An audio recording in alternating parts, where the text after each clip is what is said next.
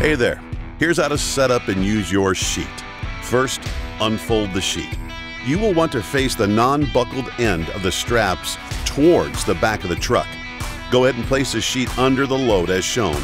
Make sure the non-buckle ends are on the side closest to the truck.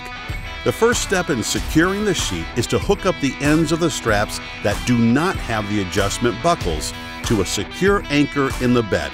The further back, the better. Now lift the sheet up and simply fold the sheet around and over the back of the load. Then take the ratchet or over center side of the strap and connect it to a secure anchor on the vehicle. You can attach it to any fixed anchor you prefer. Repeat this step on the other side. Next, pull the slack out of the strap. This will tighten the sheet around your load. Then pull the loose end of the strap that goes to the buckle until it is snug. Use the main adjustment on the strap to tighten everything up, but be sure not to over-tighten.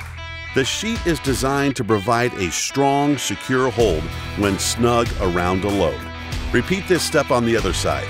Now, to eliminate the parachute effect, simply weave the cinch strap through the convenient loops on top of the canvas or wrap it around the load a couple of times if you're hauling a smaller bundle.